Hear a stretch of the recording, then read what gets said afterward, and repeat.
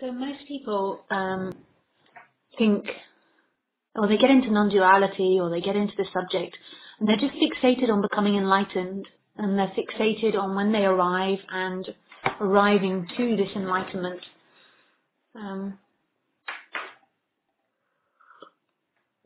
And as soon as they hear about non-duality or this subject, they want to put the clothes on of non-duality. They want to suddenly step into being enlightened or being something more than what they are. And really, non-duality is a crumbling of an illusion. It's not a getting of something.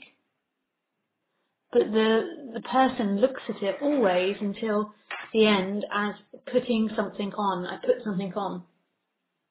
I get something. And I can understand speaking in that way, but this isn't about you becoming something. And this isn't some easy fix, because I speak, I suppose, quite to the point, non-duality. People want to listen once or twice and be, that's it, I got it. And you're listening, waiting for that moment when you get it. And it's not like that. Actually, what happens is there is a stopping of a running away from yourself. It's not becoming a better, improved version of you. It's that the you stops running.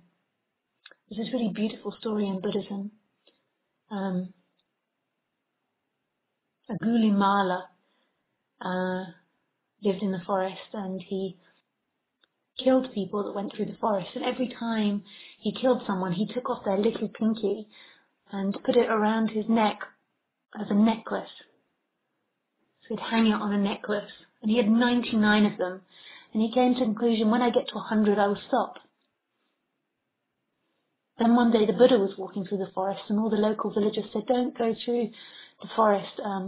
Angulimala lives there and he will kill you. The Buddha carried on walking. He walked and walked, and Angulimala saw him and began to chase him, to kill him. And as he chased the Buddha, he couldn't catch up. He chased and he chased and he chased, and he was exhausted. And finally he shouted out, stop, stop. You're moving too fast, I can't catch up with you. And the Buddha replied, I'm perfectly still, it's you that's moving too fast. And at that, apparently, Angulimala woke up. It's such a beautiful story. But you don't come out with something. What could you possibly come out with? But you run and you run and you run and you chase. And this isn't about stopping seeking. To put effort into stop seeking would still be a you, putting effort into it. But that energy just stops running. And when that energy stops running, when it stops trying to get to pleasure and avoid pain, there's often immense discomfort, because it's so addicted to that gain. It's completely addicted to the pleasures of the world.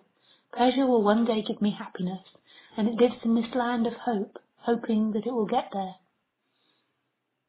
And it lives in a world of denial. So every time it feels a negative emotion, it always tells a story to compensate, to hope to get out of it. It's because of somebody's fault, it's because of something that happened in the world. And it tries its best to never feel that emotion if it feels hurt, or if it feels sad, or if it feels vulnerable. Rather than the feeling of vulnerability, it's always saying, I've got to get enlightened. I wouldn't be feeling this if I was enlightened. Why am I feeling vulnerability? Or it will say, it's their fault. They shouldn't treat me like this. How dare they treat me like this? Who do they think they are? Always running, always living in a timeline. The Buddhists always used to say, you've got to be in the moment. And I don't interpret it like that anymore. I used to think it was like that. But it's not that you've got to be in the moment. All there is the moment. It's just you that's in time. Who you think you are is in time. This is perfect, brilliant stillness. This is nothing experiencing itself. Silence experiencing itself. As sound. This is so wonderful. But you want something special. You want something extraordinary. You don't want to sit on the sofa with nothing, having nothing, and that's what it means. There is nothing that could complete this more.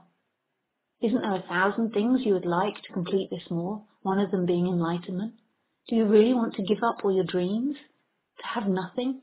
When the Buddha sat under the Bodhi tree, he came out after 40 days and 40 nights of Maya, the illusion, presenting heaven and hell, and they said to him, "What did you get?"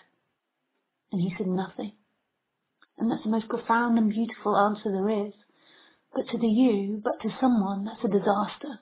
I want something. I want enlightenment. I want bliss. How could nothing be God? How could nothing be freedom? But it totally is. Nothing is it. The suffering of the whole of humanity is the belief that something will give them God.